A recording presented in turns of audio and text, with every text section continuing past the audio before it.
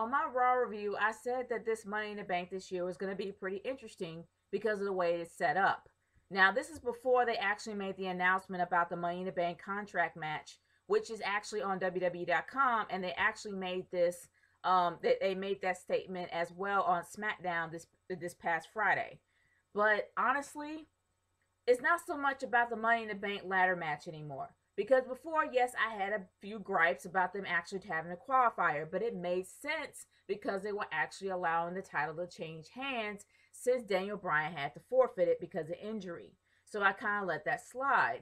But now they're actually deciding to do the contract match, and according to WWE.com, Triple H says there's not really any reason to actually have a qualifier here because it's a contract match, which in a way makes sense. But the one thing is that Triple H might be making the call of who's going to be going in there. So I'm like, okay, if that's the case, if you're going to personally make your own choice of who's going to be in there, why don't you just stick to having a qualifier and just going from there? Now, I am doing this video on Sunday, and nothing has really been set in stone yet, and I have not seen Raw, so I don't really know exactly what's going to happen. But this is pretty much what I believe might happen. There's a chance that they're not going to have any qualifying matches for this the Money in the Bank contract match, and they're just going to have Triple H make the choice of who's going to be in there because he chose Seth Rollins. Now, the fact is that anybody can make, if it was a free-for-all and anybody can make a decision to be a part of the Money in the Bank ladder match, then anybody can just make that call without having to worry about having a qualifier and doing this and that, and there'll be no reason to even put Seth Rollins in there.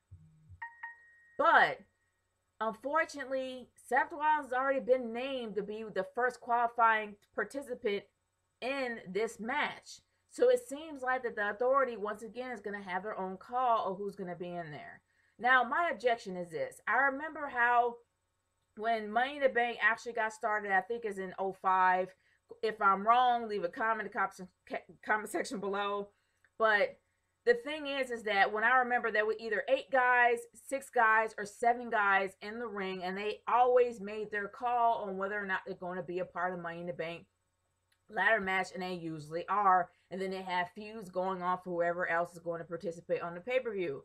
Now, they're not really doing much of that anymore. The qualifying thing, yes, was interesting, but now nobody's necessarily making their call and stepping up to the plate and saying, I want to be in this match.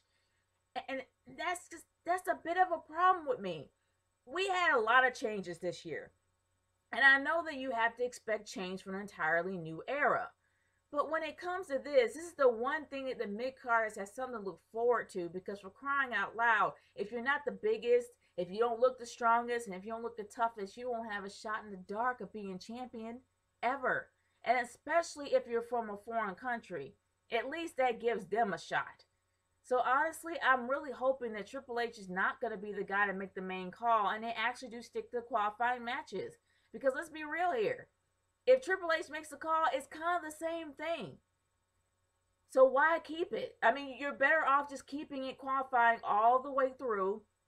He did the heel move and chose Seth Rollins to be a part of the entire match. So continue to do qualifiers from there. Because the people can't make a stand and say that I want to be a part of this. And if Triple H don't like them, they'll cut them. And it's going to change the complete dynamic of the show.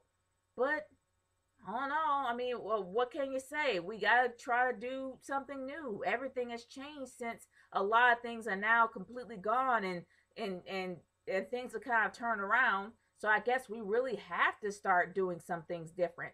Well, not really we, because I'm not really a part of WWE. But I know that Triple H has to do something different to spice things up. But I don't know. I'm starting to have a little bit of reservations about this pay-per-view. But I really want to hear y'all's thoughts about this.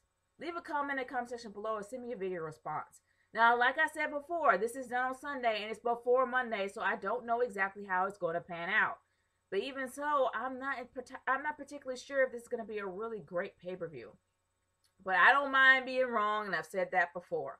But y'all, like I said before, leave me your thoughts. It's Nature Girl 30 signing off. Peace out, y'all. Later.